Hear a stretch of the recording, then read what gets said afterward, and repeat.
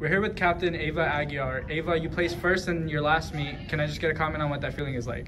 It feels really good. It was my last home meet, so it was bittersweet, but I'm really happy I could come out on top. I definitely had some good competition from KO, so it was nice to be pushed, and I just did all I could to get that finish. And can we just get a comment on overall, like, how is the season going? I think the season's going really well. One of our middle schoolers just got a huge PR of 3 minutes on our home course, which is pretty tough with the hills, so we're extremely proud. Everyone's getting faster every day, and we have championships coming up, so I'm really excited to see how everyone does.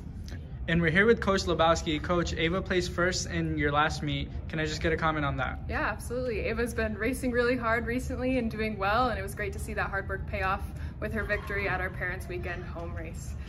And also, Coach, overall, how is the team performing thus far into the season? The team is performing very well. We have a lot of new athletes, and it's been amazing to see them progress and see minutes and minutes drop off of their 5K time. So we're really excited to see where that goes in the coming races at the end of the season.